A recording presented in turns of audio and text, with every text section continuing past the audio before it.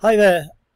For those of you that want to access the prep question course, I'm just going to show you how to quickly do it.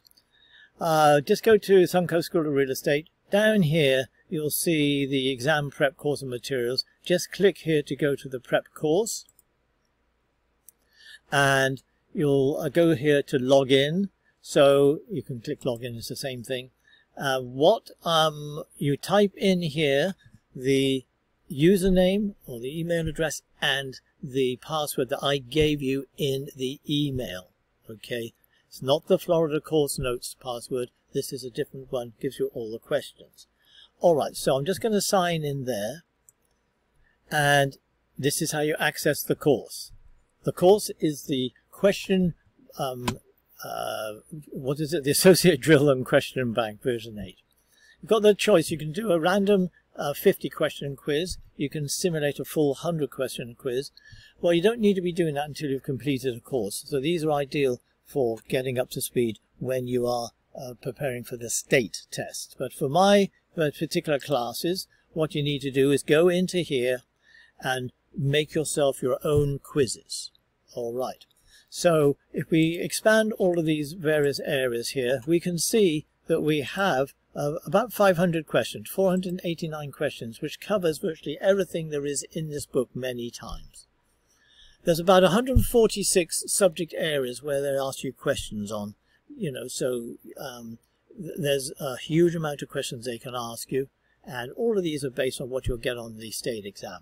Some of the chapters, like chapter 5, brokerage activities, have got more questions than others. The lighter chapters, real estate market and analysis, you only get 1 or 2 questions on the state exam there. We've only got 7. So this is each of the units that you're covering. For some reason, they've got the Unit 1 down here. So I'm just going to click on Unit 1 and say, I've just done Unit 1. I've answered the questions in the back of the book, which were about 10 or 15, I forget. And now we go and answer more questions. So I'm just going to go Unit 1. At the top here, I want you to put your name in, or however you want to do it. And I'm just going to put in Unit 1 there, for instance. Okay. And then I'm going to save that quiz, or I can launch the quiz. I beg your pardon, there was something down here I needed to do, and that was a maximum of 10, so just put in the 10. Sometimes if you're selecting a lot of chapters, you can put a lot of questions in there. So there we go, 10. I can show the score as I go if I want. I can also show the answer explanations as I go if I want. Launch, save quiz. And then you'll see it comes up here, fill Unit 1. I can delete this, I can edit it, I can make a copy, and I can start. So if I go and start, this is where I am. I'm just going to answer these questions very quickly. I'm not going to actually look at the answers, I'm just going to put C for every single one. And we'll just click the last one there, and next. And then if I'm ready, I have no idea what happened, and I'm ready, then we submit.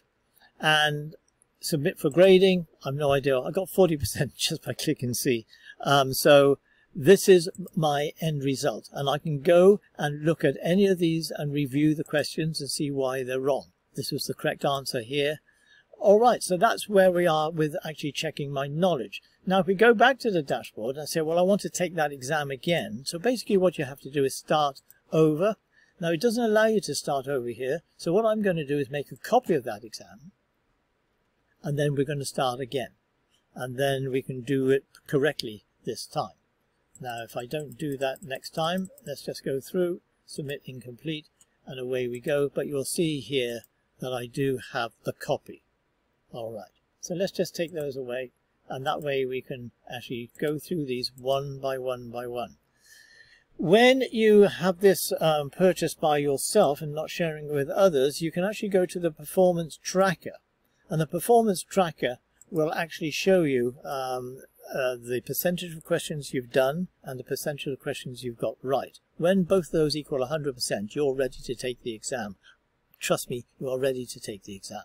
So this is just an opportunity for you to have extra questions by using this. You're most welcome to use it as much as you like for as long as you need to study for your exam.